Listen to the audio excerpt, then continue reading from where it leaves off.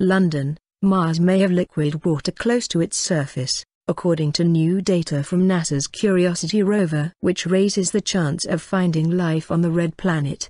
Researchers have long known that there was water in the form of ice on Mars. Now, new research on data from Curiosity shows that it is possible that there is liquid water close to the surface of Mars.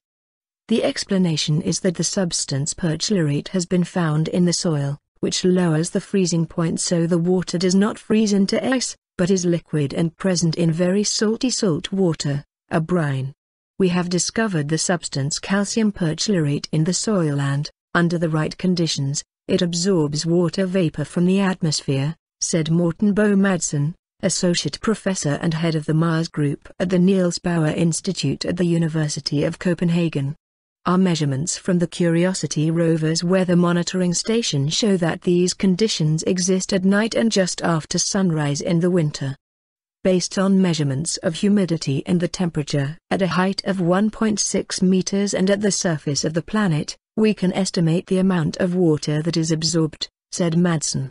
Madsen said, when night falls, some of the water vapor in the atmosphere condenses on the planet's surface as frost. But calcium perchlorate is very absorbent and it forms a brine with the water, so the freezing point is lowered and the frost can turn into a liquid.